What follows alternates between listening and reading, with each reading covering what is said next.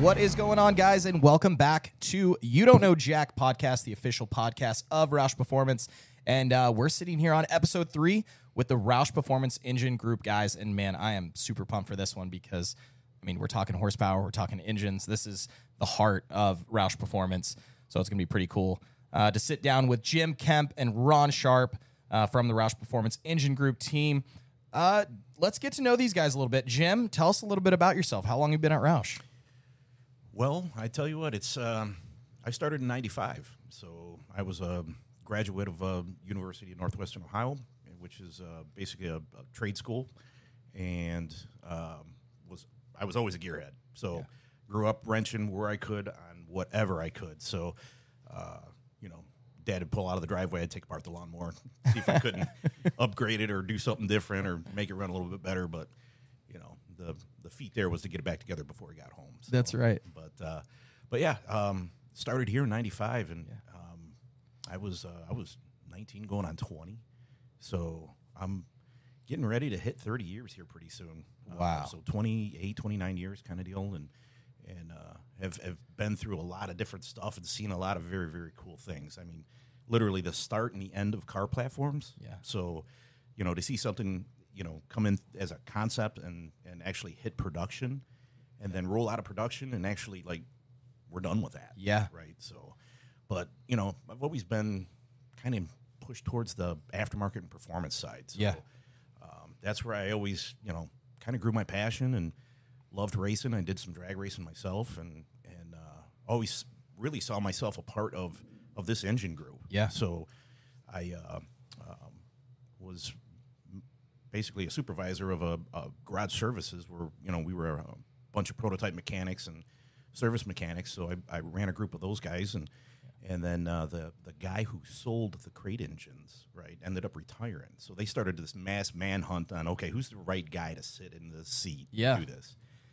And at one point in time, we actually had a hot rod shop that we did a bunch of cool projects in. And I was over there for a little while, and basically they come to me and said, hey, you need to be this guy. Yeah. So I was like, yeah, let's do it.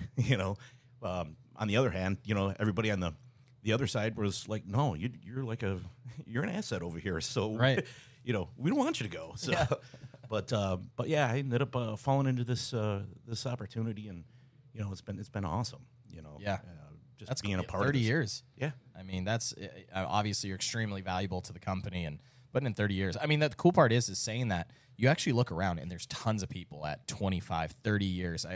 At last meeting, they were showing these people retiring, and all the tenures were 20 plus years. I mean, that says something about a company, sure. which is pretty cool. But it is. And then you see a bunch of the 1 years too. I mean, that's even a huge group too. You look at the 1 and the 5s. Yeah, yeah. And you look back and you're like, man, I really that was me. Yeah, I was a guy at one point in time. So yeah, I'm the 5-year guy right now. Let's go. Heck yeah. Getting old. Yeah. You're gonna get a coffee cup. Yeah, sick. But Ron, tell us a little bit about yourself. I started at Roush in 2007. At the time, we were doing a lot of drag racing, so I kind of walked right into that, mostly for the NMRA and NMCA. We've won a couple championships doing that with Robbie Blankenship and his Mustang and Don Bowles, and really had a good time going down Florida to get out of here early, spring. And, we won. I think we won 4 out of 5 years that we drag raced. So you guys wrecked the class, didn't you? Yeah, we changed. A lot of rules got changed because of us. So. Ron Sharp rules. Yeah, it was pretty cool. It was a lot of fun. You're carrying the torch of Jack Senior. Think about it. I feel like there's so many rules changes because Jack always pushed that envelope with NASCAR. NASCAR is like, all right, well, Jack's pushing us here, and you saw a lot of changes happen like that. So it's pretty cool to see that instilled in the employees of the company that are pushing the envelope. Yeah, and I think that's always what that culture here feels like. Yeah, it was a really good time. So we did that, and then after that, we kind of did some vintage road race stuff, and then we really hit the off-road truck racing pretty hard. Which we're going to talk about because that's where I know the Ron from is the off-road world. But Jack, you had mentioned right before we kicked off the podcast that did you work in the engine group or around that? Yeah, in college, worked on a project with some of these guys' predecessor. It was an awesome experience. You know, it's kind of funny as well. You know, we're all gearheads here, all passionate about creating performance, but really, you know, the entire company started with engines. We were in an engine shop, you know, back when I was a little kid. I remember. Now we're sitting in building 50 right now. There was a time when there was no names to the building. It was just the shop, and now it's called Building 1. And, it's just really wild to see how much we've grown. But really at the core of it, at the core of our DNA, is a passion for engines. So Yeah, no, you got that. And there's so many stories that I think that's what drives a lot of the passion around us. I mean, talking about like the 5-year guys here and about the 25-year guys, you guys have tons of stories. And I think the biggest thing, and that's what I think you always kind of hear around the office. Everyone kind of tells you stories. We were just telling one right before things kicked off here, and it's so cool because that's what like it carries I don't know. Maybe it's the passion or it just carries it shows all the history of where we've been, where we're going. But I want you guys to share what is a story that sticks with you, that whether it's Jack related or the engine group related here at Roush, but what is just one that you always feel like you got to tell somebody about? Well, I'm gonna hog this blank for a minute and tell you about 2 stories. So, Perfect. So back in my earlier prototype days, I worked on Ford Transit. Right, it's a European. It actually made it over here for a little while. I worked on that platform forever, and we got chose to go over to England, Europe, and do this engine swap in this vehicle in front of like 30 countries of media, and so it was this huge ballroom that me and another guy from Roush, and he was actually the best man at my wedding, right? So. You know, you develop these relationships with these guys along the way, and you just become best friends and stuff. So we ended up going to Europe together, right, to do this. So Roush sent us. We flew first class. It was awesome. It was Ford-backed because they had a lot of equity stake into this, you know, this transit model over in Europe. So, so this big ballroom, right, and all these media people are sitting there eating lunch. So we drive this transit in, right. We literally start this thing and drive it. And it's rear-wheel drive. And they want us to swap from a rear-wheel drive configuration to a front-wheel drive. And they want to time us to do it. So we didn't understand. You know, we figured we were just going to do an engine swap in front of these guys. Well, they wanted us to start it when it was all said and done, and then, like... drive it out. Yeah, like show them, like, hey, the rear wheels are turning, now the front wheels are turning. So so they actually set this thing up and did it to Mission Impossible music. Oh my god! And there was a big, huge stopwatch, like clock, a digital clock on the wall, and we didn't know this was going to happen. And then, like, the butterflies started to hit, and we're like, "Oh my god, what do we do? What are we doing?" You know. So they literally started the timer, you know, and there was this huge applause. You know, everybody went to eat, and they figured, these guys are going to be, I don't know, 25, you know, a couple hours, you know, and. Our first time we did it in like 45 minutes. Oh my gosh! So we were all jacked up on adrenaline and everything else, and we were like, "Oh my god, we just did this thing in less than an hour." But we were practicing, right?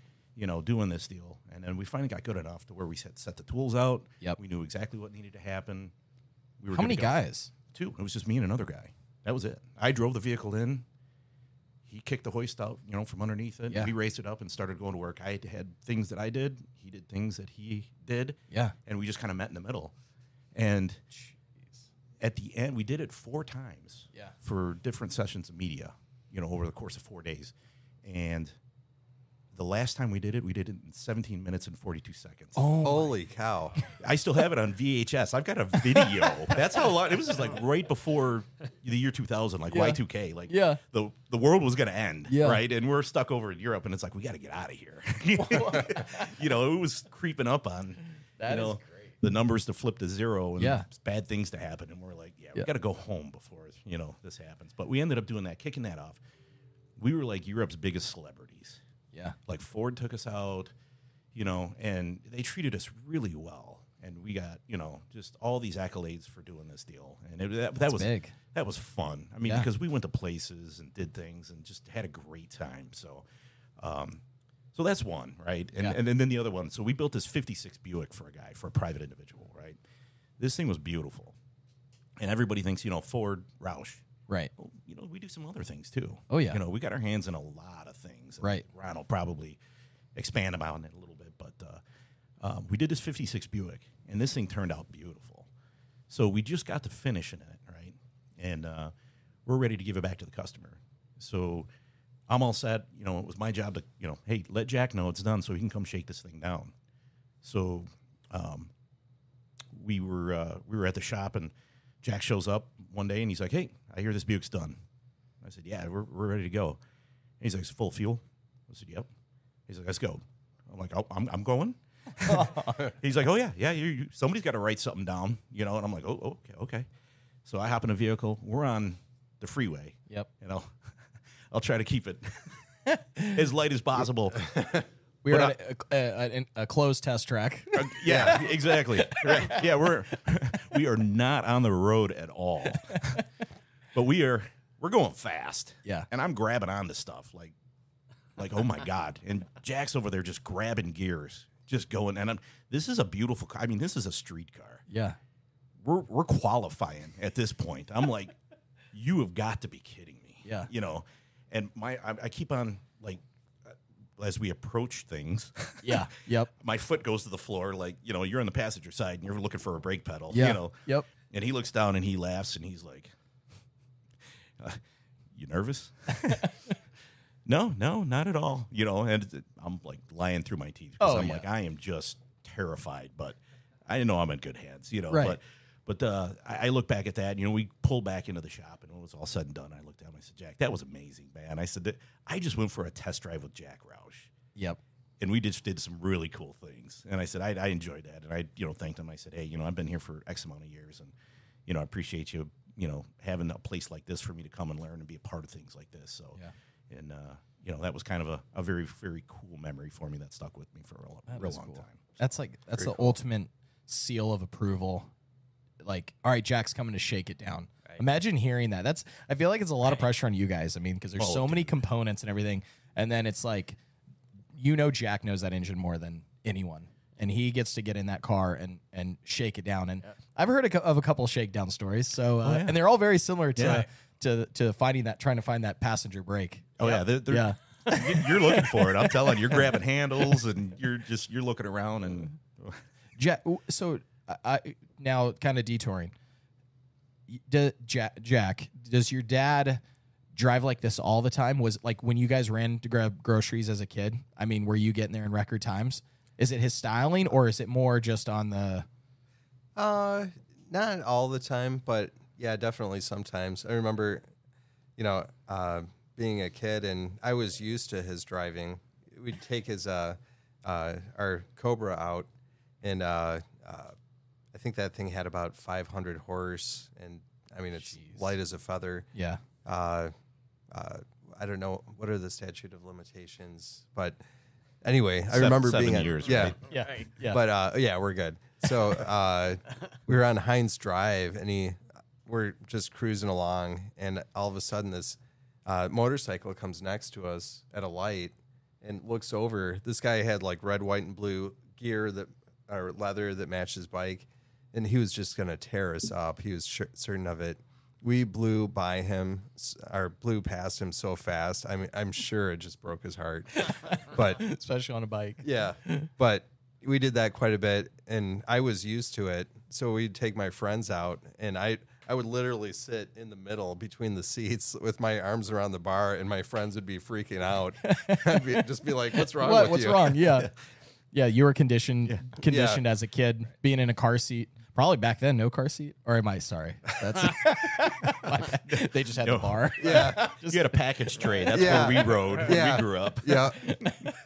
Sit on the bushel of beans in the back, Jack. Come on. You grew up Roush, man. Yeah. You knew what speed was all about. Yeah. Yeah. No, absolutely. That's great. All right, Ron. What's a story that sticks out for you? I would have to go back to the first time that I went to Mexico to chase Gay Smith's buggy, and it was just insane. You know, you gotta get out in front of the buggy, and you're going down these roads in the middle of nowhere at 120 miles an hour, and it was just insane.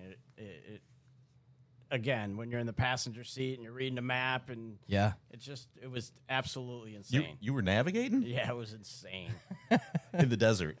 In the middle of nowhere. Dirt roads, towns. I mean, we ran red lights. Oh. It was Mexico. It was Mexico. Right. So you can go as fast as you can. They don't care. Yeah. So it was Speed limit's just merely a suggestion. Yeah. Yeah, it was pretty wild to do that for 4 days straight. And then I think when we first got into the power sports, we had a 64 cubic inch 2-cylinder that we were boosting the crap out of. And we were hoping to make 700 horsepower with it. And this thing's shaking, and we're putting 60 pounds of boost through it. And to see that little thing make 705 that day was pretty wild. Right. Two cylinders. 2-cylinder, 64 cubic inch. That is screaming. Wow. 700 horse. 700 horsepower. 60 psi. Yeah. Yeah, if you're not a fan of boost, Yeah. I didn't think that's possible. who are you Yeah. then, It was right? it was insane. I was so nervous that we were going to rip the dyno in half and the head was going to blow off, and it was pretty cool though. That is cool. Yeah. See, I love hearing these stories. What we need to do is just have a round table like once a month that everyone just gets on a meeting and tells the best stories. Yeah. But you know, and then also, so going from the stories, being here 30 years, Ron, you said 17 years. Why? And I like to ask this, and we were going through some brainstorming notes on this podcast, and I think it started out within the marketing team, but I like to ask, like, why are you still here today? I mean, for me, it's the right place to be, right? Yeah. I mean, it's got, aftermarket. There's so many things going on, and just the things that we're a part of, and, the cool stories attached with it, and the history and the heritage, and you know what I mean? All that stuff kind of rolled up. It's not just an average shop, with a name out front. That's right. There's history attached to that, right? Yeah. And then everybody grew up knowing what Roush was. There was a kid that ran around the neighborhood, and I remember he had a Jack Roush sticker on a 84, 85 Mustang. And that was like, oh my God, that's a Roush Mustang. Right. Right. And but go figure, fast forward, here I am working at the place. I ended up working at a trans shop, for a hot second right out of school. Yeah. And I remember one of the guys that worked there with me actually got a job here. And he come back and he put his notice in, and I'm, where are you going? And he said, Roush. And I'm like Roush, like Jack Roush? And he's like, yeah. He's like, dude, they're hiring. And this was back in 95 when there was, they were hiring like crazy. Booming. A lot of things happening. Yep. They were looking for talent. And your RPP kicked I'm off, huh? I'm like, I'm there. And I went and put an application in like literally the next day and got hired in. So, Wow. That was kind of like, oh my God, you got a job at Roush. Yeah. That's crazy, dude. I want to be there, So that started off very early for me. Right. You know what I mean? And it's there's a drive, not everybody comes here with that drive. Yeah. You know what I mean? But when you get here and you start putting that drive to work. Yep. Dude, it's Well, and the cool part is talking 30 years later, that it still has that same effect when you tell someone that you work for Roush. Oh, you work for Roush? Yeah. Absolutely. Like, and that's one of like the biggest, like, I love that. I mean, being able to, and then tell the story, and they ask about racing, ask about Jack. It's so cool because it's like everyone in some way is connected to Roush or has a personal story or seen a Roush Mustang or has been a fan of the race team. It's pretty neat. Ron, what's the reason you're still here today? Like Jim said, it's just the place to be. I mean, they've got all the right equipment to do the right job, and it's a great place to work. Yeah. The name goes a long ways, and they really focus on doing things right. Yep. And it's hard to find that, and this is the place that does it right. So I truly love coming to work. So you hear that from Evan. You notice there's so many. It's like, well, okay, you're not the fastest market, but guess what? We're going to do it right. And I think that's probably been instilled by your dad, and now our leaders always nail that. It's like we're always going to do the right thing no matter what. right. which is pretty cool. And so you always know you're gonna be on the right side of the track there. But and also I feel like just kind of touching on that is you actually feel like you're making a difference. Actually, it was yesterday we were sitting talking to Hussein, our graphic designer and marketing, and we showed him a shock that he designed, and it's so cool. He's like, it was a big deal for him because it went from a design on a computer, now it's on a shock that's about to go out on production vehicles.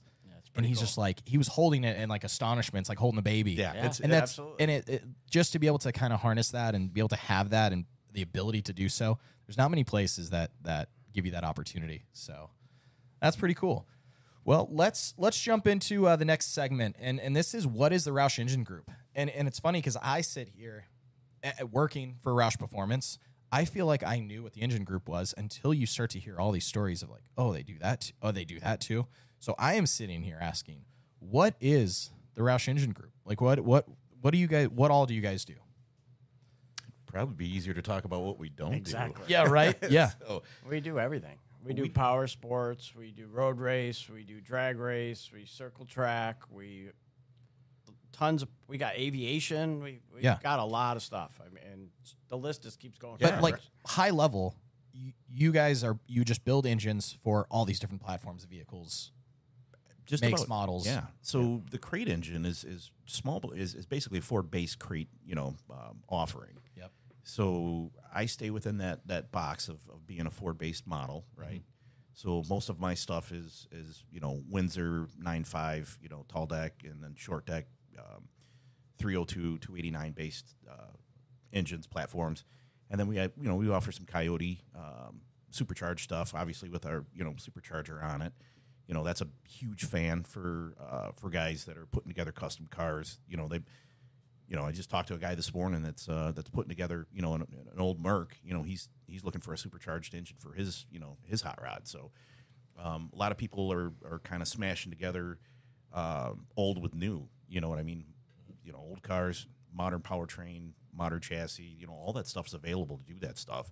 You're today when you build a hot rod, you can almost slide the body of a Mustang off, and slide a different body on. You know what I mean? There's updated suspension. There's these new geometry frames for suspension, steering, all sorts of stuff. Ground clearance, that they can tuck drive line up, so it's not hanging down.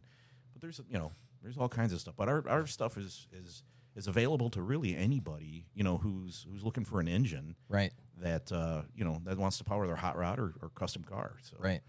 And really we have something to start from, carbureted fuel injection, and then we can kind of customize it a little bit for you if you want your own kind of look to it. We can work with you on that. So we're not the chocolate and vanilla kind of engine shop. We offer sprinkles, man. Yeah, right. So whatever, within reason, we can generally go, in a direction of what you're looking for as far as aesthetics go. So, Ron, what would you say is the oddest build that you've been involved with, and it can go to any of you guys here, but oddest build or what type of engine and something crazy? Right now we got 1964 Ford Turbo IndyCar going together. Wow. Oh, yeah. It's just pretty neat to go and see how they did it back then and put some of the new technology with valve springs and stuff into the old package. And we should be running that on the dyno probably in the next couple months. So that's a pretty neat piece to see how they did it back then. And then those things are rare. Yeah. Like that's an engine you don't see. Yeah. There's a handful of them left. And a lot of the stuff you have to make. Right.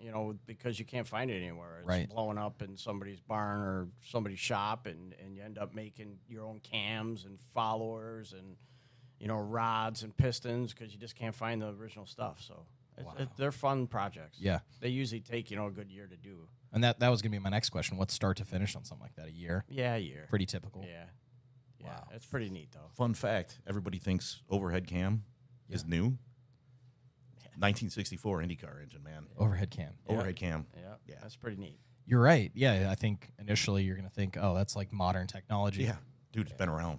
Wow. That is pretty cool.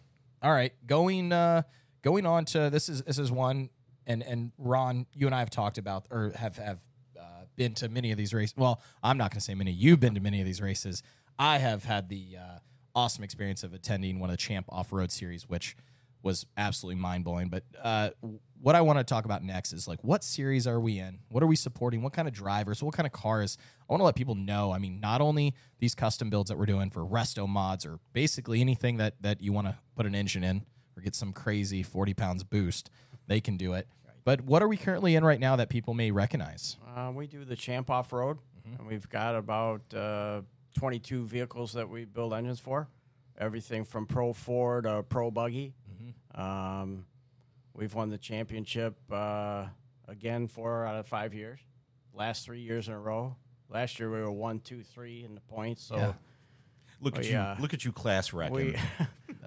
We do a pretty good job. Like Yeah. I said earlier, we try to do things the right way, and a lot of times that shows up in winter circles. So we do that, and then we do Best in the Desert. We do the Score series, which is Baja 1000, stuff like that. We do a lot of power sports stuff, since that's boom is crazy. Yeah. So, in fact, on the 20th of February, we're going out to Dome Valley, Arizona, and we're taking that buggy that made 700 horsepower, and we're going to see if we can set the record. So that's pretty neat. We do a lot of vintage road race. We've got a couple sprint car guys that we have, and, I mean, we can go on forever. We do everything. Right. So, And that's almost like when I was bringing up, like, I thought I knew what you guys did until you hear these stories of, oh, no, they built me an engine. Oh, no, they did this. And it's like, we did what? Yeah. It's pretty wild. But jumping back to the first one you mentioned was the Champ Off-Road Series. Yep. I think this is the one I was absolutely blown away. Jack, you attended Crandon. What was your thoughts of all that? Oh, it's crazy. I mean, it's like, well, I have not driven one of those vehicles except for in the simulator, and it feels like you're Superman out there, just how little you're on the ground. Right. And you can actually adjust the pitch of the vehicle with the throttle. Yep, it's pretty wild. It's such an amazing show. Those guys are crazy. And Crandon is a special place. It's a town of 1,900, and on that weekend, 77,000 people show up. It's all of 77,000. It's insane.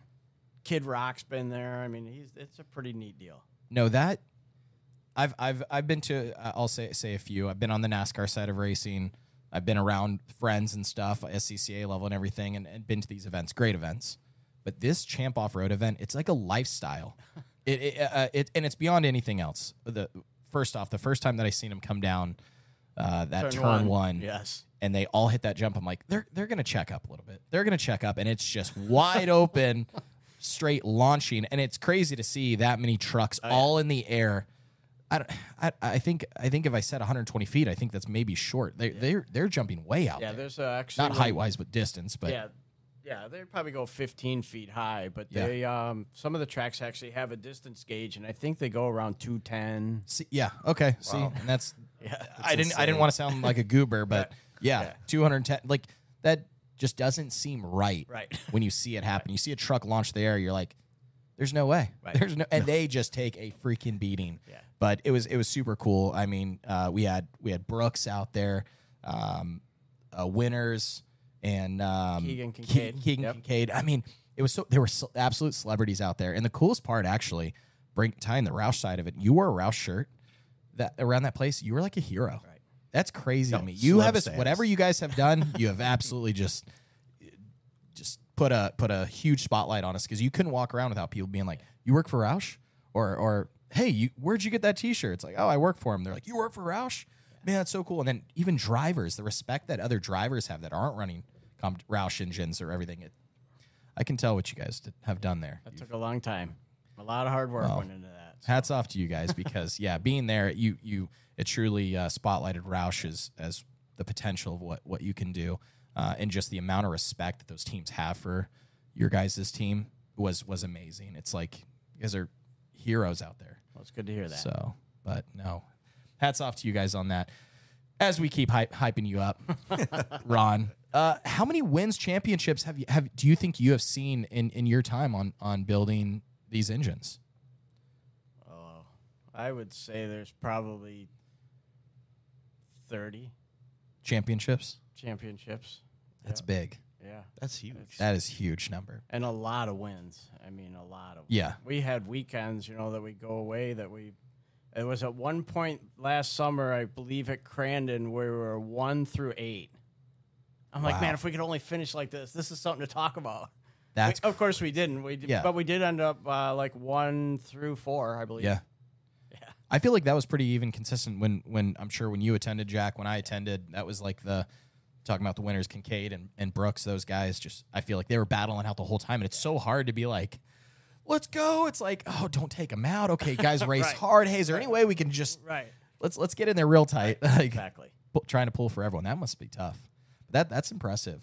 That's very. I don't think people realize how many wins and championships that is. Yeah, I mean, you got to think about how many wins it takes to accumulate a championship. I Right. mean, you just kind of said that there. That's a lot of racing, dude. Well, and at the beginning of the year, you start off, well, who's going to win the championship? And then by mid-season, you kind of like, okay, well, we need to really focus on these couple guys because one of these guys are going to do it. So Right. So that's true. It's a lot of fun. That is a lot of work, cool. But You lived out of a suitcase for a while, didn't you? Yeah. I've lived out a lot of suitcases. So the young engineer that I take with me, the first time I brought him to the track, he actually threw up. So nervous. Yes. Really? Yeah. I believe it.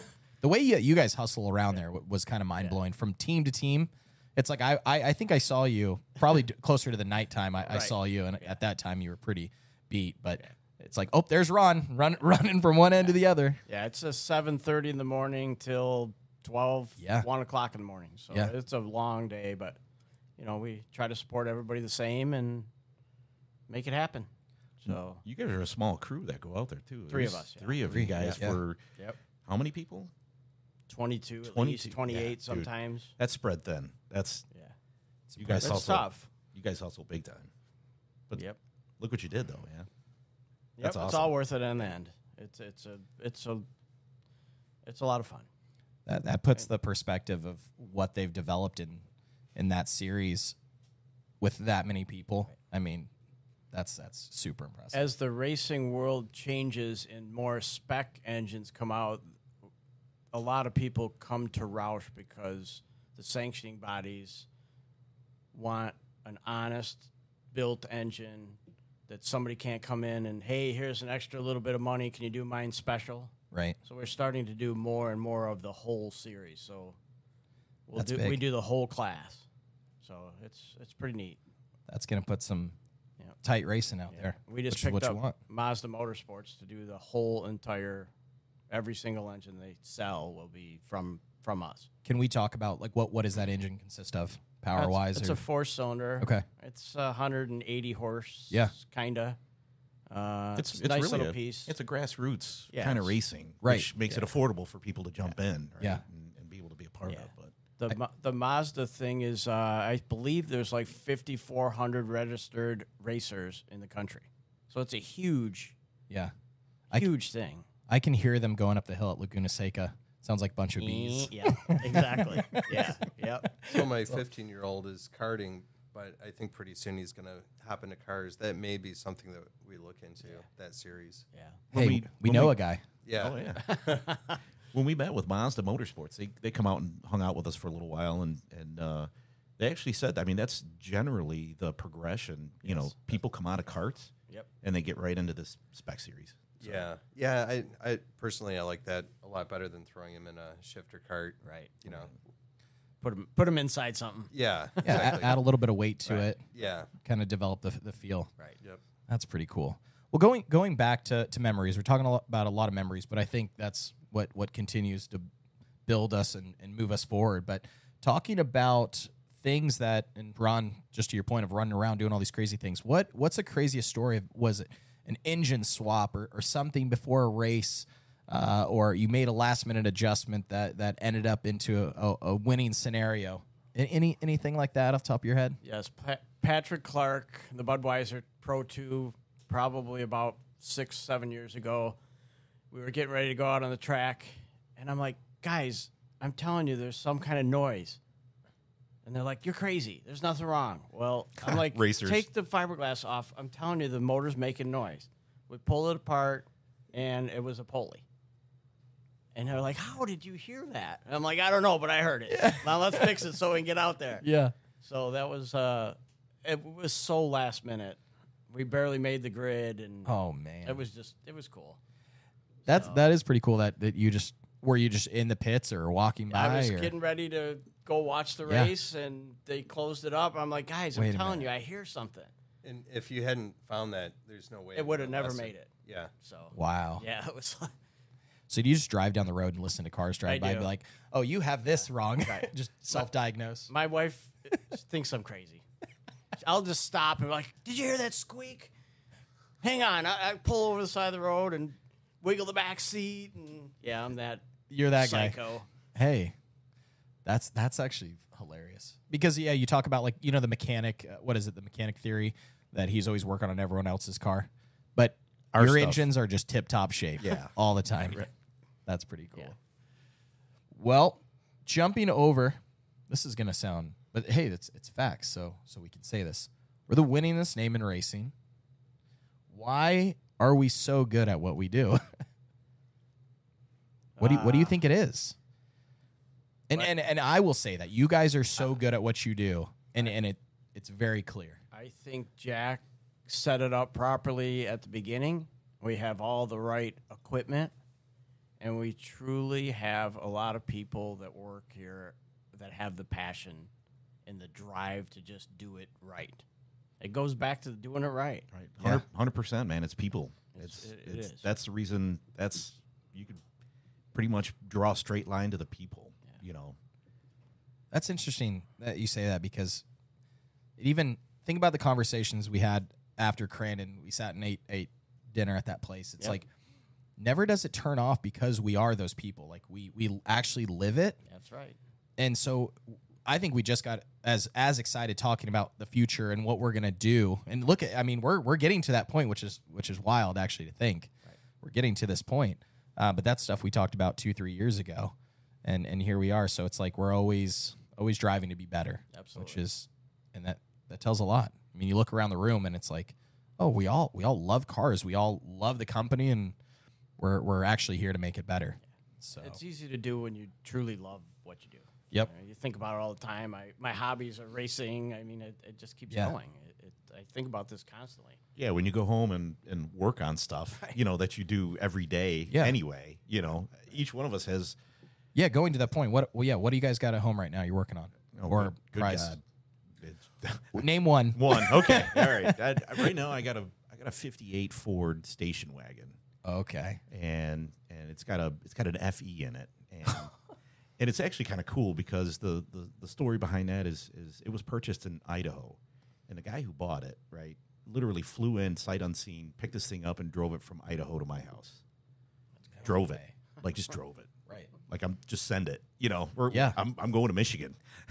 So I've got that thing right now, and I'm just, you know, as a hobby playing around with this stuff, you know, just doing upgrades and, you know, making it better, you know, just trying to make it to where the car can go anywhere, run on any type of fuel and be reliable, you know. So being you know, kind of one of those midlife kind of guys that are, you know, I'm into EFI fuel injection, but I know my way around a carburetor too. Right. So, you know, that breed is dying off. You know, there's people, you know, couldn't even tell you what a carburetor looks like. Right. You know, we're still surrounded by a bunch of guys that just, you know, they know carburation, and we've got some great teachers. So, you know, these guys, we soaked in this knowledge, and, you know, Ron, we're probably becoming the old guys at one point in time or another. We got to settle down and teach somebody a thing or two about what we know, but they better strap in because we got a lot, we got a lot of things to hand off. So, That's awesome. Ron, what do you got going on? I don't have any cars, but I'm big into snowmobiles and side-by-sides and stuff like that. So I actually have a trail sled that makes 305 horse. Jeez. And on the snow. That sounds terrifying. It's insane. It's got 2-inch long ice picks in it, and the acceleration is just incredible. So, unfortunately, this is the worst winter in history, I think. So I didn't get to ride it much, but yeah. By worst winter, you mean the warmest? The warmest. Yeah. Well, when you're a snowmobiler, it's, Yeah. you can't wait for the next snow. No. This year, it's not going to happen. So I kind of washed it up the other day and put it in the corner. So, and then I've got an old 62 wooden boat that I pulled the motor out of course, and got to give it a couple more HPs because I love pulling the neighbor kids around on the boards and that's this cool. and that. Tubes. So yeah, it's fun. So That is fun.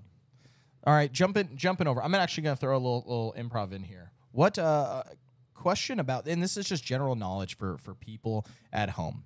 What is the single most or the best thing that you can do for the life of your engine? What is it? Is it letting it warm up? Is it oil changes earlier, later, running a certain oil? Like just high level that everyone's going to understand. oil changes, and air cleaners are the most important. More frequently? Yeah, I mean, a lot of the stuff nowadays, they tell you can go 10,000 miles and stuff, but if you stick to that 5,000 mile schedule, motors nowadays last forever. Right. We've got a guy that works in engine build that's got one that's just turned 380,000 miles. Wow. Holy cow. Race motors, street motors. Street motor. Regular Yeah. car. Right. But totally agreed. 100% the engine oil is the lifeblood. Yeah. So for our production owners in Stage 3 Mustangs, whether it's supercharged, naturally aspirated F-150s, change your oil. Change your oil. Change your oil and your air filter. Air filter, fuel filter, or just more air filter. Obviously, guys, we are not telling you. There's probably some legal jargon in here. Right. We're giving you high level here. Right. But, okay. Some cars don't even have fuel filters anymore. It's crazy. That they've eliminated, some of that filtration. So you can't find on some of the newer cars, a cartridge type fuel filter to change out anymore. They just don't exist. So, but I would say, pick a good quality oil and stick with it. Don't go chasing snake oil and everything else. Everybody's got this high level brand of, something. There's a lot of good quality oil manufacturers out there. We won't. Yeah, mention we won't crazy, mention any. but there's a lot of good stuff out there. Just Yeah. pick something, stick with it, and change your oil often. There you go, guys. Simple as that. Yeah. What about real quick, letting your engine warm up? I think my dad just beat it into my head. He's like, let your car warm up no matter what. He would go warm that thing up 30 minutes before even driving. And so now it's instilled in me. Josh just heard me yell at my wife. I did not yell at her. I spoke very sternly, and I was like, please let it warm up. It does make a difference. It does. It's important to warm it up.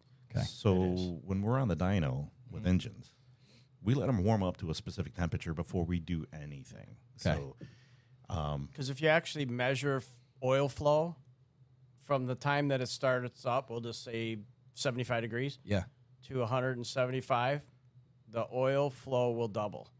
Oh, my gosh. My little story. So when I was growing up, I travel with my dad quite a bit to the road races. This is in the 80s. And, we'd get rental cars, and he was fielding Fords in the racing. And I remember some of the time he'd get upset because the rental car companies didn't have a Ford car for him. And he was technically required to rent just Fords. yeah, you're not going to see him in a Buick or anything. You know what I mean? On race day. Yeah, well, I mean, I think even Ford, mandated that the teams had to drive Fords on the street. And I remember a few times we'd hop in a car, a little Isuzu or, cars like that. No warm up, full throttle. Tear it up right out of the parking lot. Well, probably mumbling, this is junk. Yeah. That is great. Now that we brought that up, a bunch of guys at one of the races, we drove a rental car in first gear from Arizona to California. Whoa. Wow. That wasn't we. That was another team. I heard another. Enterprise customer services currently contacting us. What is this email right here? Oh, gosh. That is hilarious. Yeah. Wow. It wouldn't stay in first. It actually went to third. So it actually went. There's safeties. I think it was 6,400 RPM, though, all the way to California. It shifted. Dude.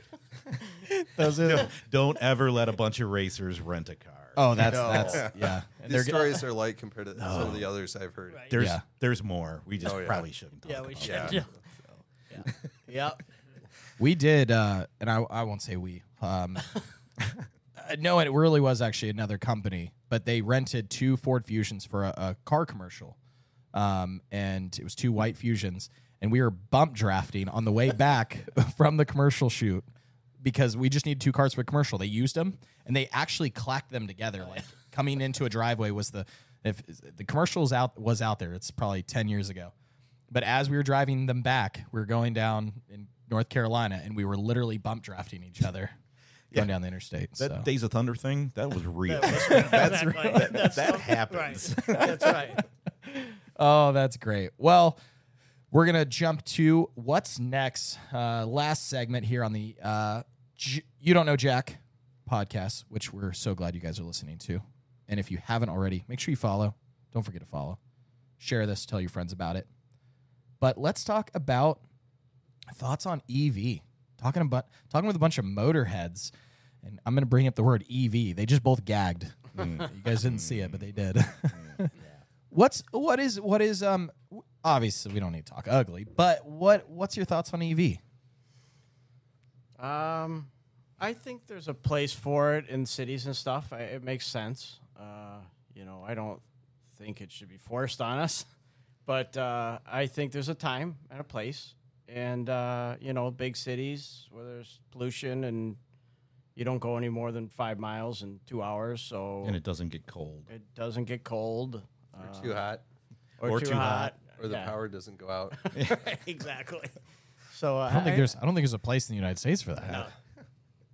So I think that's it's gonna happen someday, but it happens when it happens. It's crazy, though. I mean, you can see it kind of creeping into the aftermarket, right? So I went to SEMA this year, and I'm walking around, and the presence of EV, in hot rods and racing, it's starting to creep in. You know what I mean? And Ron and I being, dinosaur blood kind of fellas, gasoline and oil, we're kind of like, whoa, hold on, what's going on?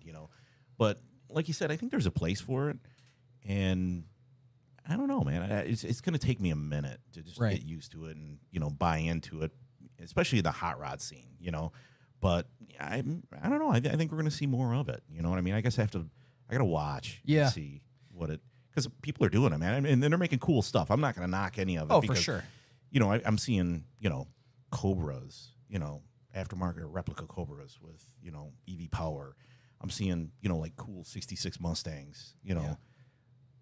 I had no idea though. There was one at SEMA. The hood was closed. I walked up to it and I started talking to the owner, and I'm like, man, this thing's got a great stance. It looks good, man. It's like Jack said, it's blacked out. Blacked out cars look nice. And especially in hot rods, right? So, tinted windows. Great wheels and tire package. Just everything. And I'm looking at this thing. I'm like, man, what is? I got to see underneath the hood. And the guy looks at me and he's like, he sees my shirt and he's like, you sure? And I'm like, what do you got? Was it an LS? What? You're not roller. You're not gonna offend me. And the guy popped the hood, and I'm like, oh, wow. And I'm like, it took me a minute, and I wasn't disappointed, but it was just caught by surprise. It was like, okay, it's an EV. Yeah. There's a package to retrofit these hot rods, right? To be able to have a power cell and a drive unit, and these guys are actually doing some cool stuff with them. So I'll give them props for thinking outside the box. I mean, that's kind of what we do too. You know what I mean? So, it'll take me a minute, but I think we'll come around. It's like the level of respect. Like no matter the vehicle, that blood, sweat, and tears was dumped into it. I always look at no matter the make, model. It's like, hey, you may not be a lowrider fan, but guess what? Like those guys they have just as much passion, just as much love for it, so you respect it. But I do feel like EV came in really hot. Oh man, and I do feel like it's kind of dwindling off because I think when you talk about the hot rod side of the world, a hot rod is a hot rod because of the way it sounds and the way it feels and that gas smell when you sit in the freaking cab of a car. Like that's all the connective tissue to hot rod when you say that. I don't see the relatability there. Yeah, like engines to me, cars with engines feel like they have a soul. They breathe. Oh, absolutely. They growl. Right. It's very visceral. But EVs, I've driven some and it just feels like an appliance. That's such a good point. You're driving a dishwasher. Yeah. But I tell you what, though, the acceleration is crazy. It is. Instant Torque. And that's where I respect it. I mean, and not to throw out Tesla, but I think they've done an awesome job with their model and business model, and their vehicles are cool and fast. But I think you drive it one time, you get excited, and I just don't think that excitement stays around. I don't know. Well, even another point at SEMA this year, I saw a Cobra sitting there in a booth, and I recognized one of the guys associated with it, and I go over there to him, and he's like, "Man, you got to check this out. You got to see this." And he said, "Go ahead, turn it on." And it was in, just in a display area. They had recorded one of my crate engines as far as the sound goes, the idle and a rev up, and he played it. And I'm sitting there, and he's like, "You recognize that sound?" And I'm like, "Dude, that's my 427, man." I'm like, "You recorded my 427, and you're like playing it, and it like the sound's coming out of like an exhaust system." Yeah. And I'm That's like, crazy. that sounds pretty good. Yeah, right.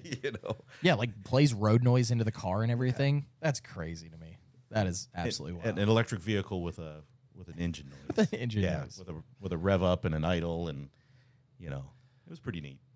I'm gonna just record my own. I'm like beep beep beep beep beep beep beep beep beep beep. That's an import. Yeah, right. So this was a question that actually we brought up with engineering on the last episode, and I think I want to ask you guys this. So where we've came from, let's talk about Roush Performance specific as far as our vehicle offerings go. We've gone from 450 horsepower, well, even before that, I think it's 385. What was S197? Or SN95 power. That was still a 5-liter, right? That was a 5-liter. I don't remember. My God, 250 horse, maybe. Yeah, well, okay, so 250, and then now we look at modern day. I mean, with our JRE with 775, we're seeing our last stage 3, 750 horsepower. We've seen that gain, right, over 15 years, a little bit longer. Are we going to continue to see this trend? God, I hope so.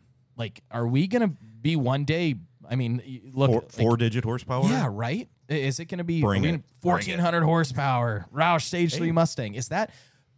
Is the capability there? Are you guys seeing that in these engines? Or do you think we've hit a plateau? Where are we at with this? I think it slows down a little bit, but I wouldn't be surprised if someday there's 1,400 horsepower cruisers, Wow. Like pump gas type thing. Like factory-based type. Yeah. I don't know. I see it pulling back a bunch, and then I see them kind of, I don't know, figuring out that, hey, I think we went the wrong direction. I think we need to jump back into this horsepower thing. You know what I mean? But it's going to be kind of hard because, I mean, we've got all these regulations now and everything. That's kind of putting a dampener on some stuff. So thanks. But, I don't know what the scoop is with with emissions and things like that. But I mean, that's truly what we got to work around, nowadays. Is you've got a bunch of regulations that, everybody's got to abide by. I mean, you think about it. I mean, look what, Ford was doing with their cars, right at the very end before, everybody kind of quit making big horsepower. Everybody was like chasing each other. Like, who's going to have the best, the next best model to come out and compete? So. Yeah. Yeah. When you say a certain word around here, we gag. Starts with E, ends with A. No? No one gets that. Am I muted? Did you just mute me? Oh. No, that's I think I've always wondered that, because it's like we've gone on such a uprise. You see all this horsepower. It's like, are we just going to keep going? But all right, guys, we're getting ready to wrap up this episode. But just kind of a heads up for all of our listeners. I mean, you guys are all things engine, whether it's a resto mod, whether you're in a race series, no matter make and model, and that's another thing. So talking about all the various different engines that you guys offer. This is a one-stop shop. So head over to RoushPerformance.com. You can click engines, and you can get over to the Roush Performance Engine Group team, and these guys will absolutely take care of you, put you in the championship spot, put you on the podium, and you're going to have a ear-to-ear grin when you start up a Roush engine. That's just... Absolutely. Yep. It's what it is. So awesome. But want to thank you guys. Thanks everyone for listening, and we will see you on the next episode.